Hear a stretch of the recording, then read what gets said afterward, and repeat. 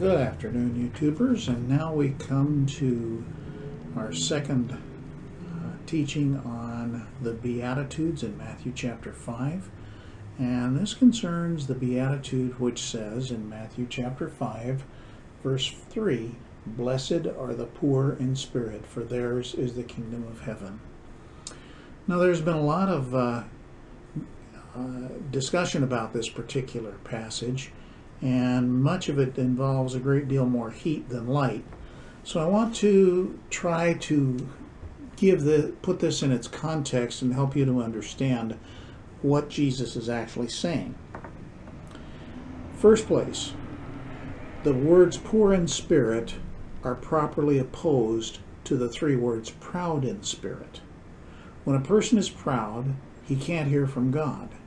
When he's proud, he rejects the idea that God has the right to rule over his life.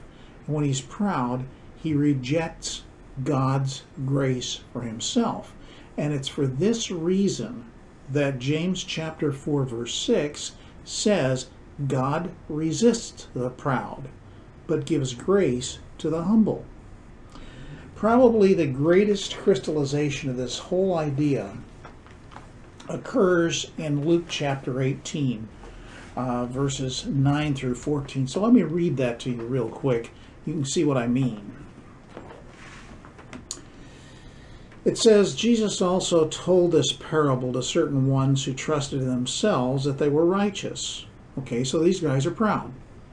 And viewed others with contempt. So Jesus is going to tell a story about a proud man and someone else. Two men went up into the temple to pray. The one was a Pharisee, kind of Jesus' go-to person for an individual who's proud. One was a Pharisee and the other was a tax collector. These guys were what we call tax farmers. They collected the taxes from the people for a commission from the Roman government. They were deeply hated.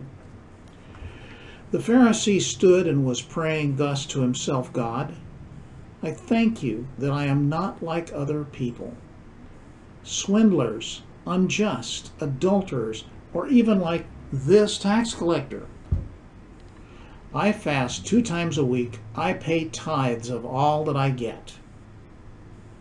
On the other hand, Jesus says, but the tax collector, standing some distance away. In other words, he was afraid to approach God, afraid to come close to the throne of God. He was standing some distance away. He was even unwilling to lift up his eyes to heaven, but he was beating his breast and he was saying, God, be merciful to me, the sinner.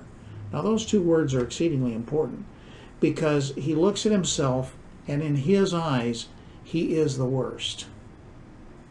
On the other hand, the Pharisee looks at himself and in his eyes, hey, I'm fine. I tell you, says Jesus, this man, that means the tax collector, went down to his house justified rather than the other, for everyone who exalts himself shall be humbled.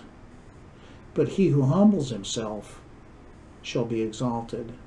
And that crystallizes the difference between poor in spirit and proud in spirit.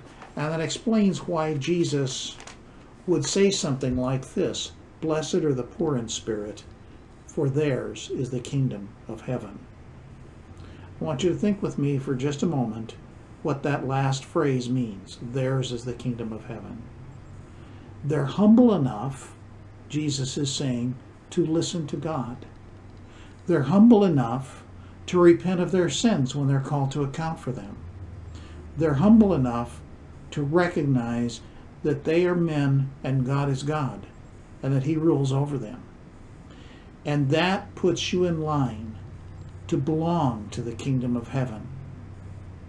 So I want you to meditate on these concepts, and especially the Luke passage, and ask yourself, am I in line for the kingdom of heaven? I hope God blesses you, and that you have a wonderful day, and that you'll follow us on YouTube, and follow the blog that I write and sometimes post these videos on, and also subscribe to the YouTube channel, and hopefully at some point in time you'll start buying my Kindle books, because they represent the same kind of teaching that I have here.